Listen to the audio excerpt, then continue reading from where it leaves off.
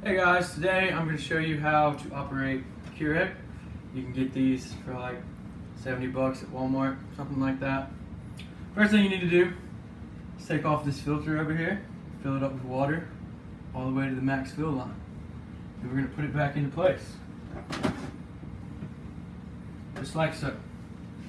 The next thing you want to do is take one of these K-Cups. You can get these in like 36 pack at Walmart, like 16 bucks. We're gonna put it up here in this little slot, and we're gonna close the slot.